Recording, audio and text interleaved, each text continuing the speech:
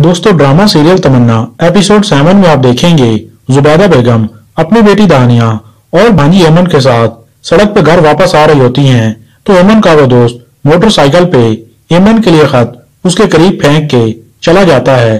जब जुबैदा की नजर उस खत पे पड़ती है तो उन्हें बहुत हैरत होती है और एमन पे बहुत गुस्सा भी आता है। घर वापस आके जुबैदा वो खत बीबी जान को दिखाते हुए कहती हैं, बीबी जान ये देखें, ये है वो खत जो वो लड़का एमन के करीब फेंक के चला गया।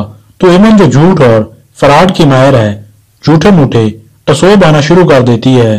तो जुबैदा कहती हैं, उस दिन एमन के नाम पे मोबाइल आया और आज ये खत। तो बीबी जान कहती हैं, एमन तुम खत लो और आवाज पढ़ो। तो एमन जो लोमड़ी की तरह मक्कार और चालाक है वो खत इस तरह पढ़ती है, मेरी प्यारी दानिया, जिस जगह पे एमन का अपना नाम लिखा हुआ था वो खुद को बचाने के लिए दानिया का नाम लेती है और तमन्ना का नाम वो इसलिए नहीं ले सकती क्योंकि उस वक्त तमन्ना उसके साथ नहीं थी, दानिया थी।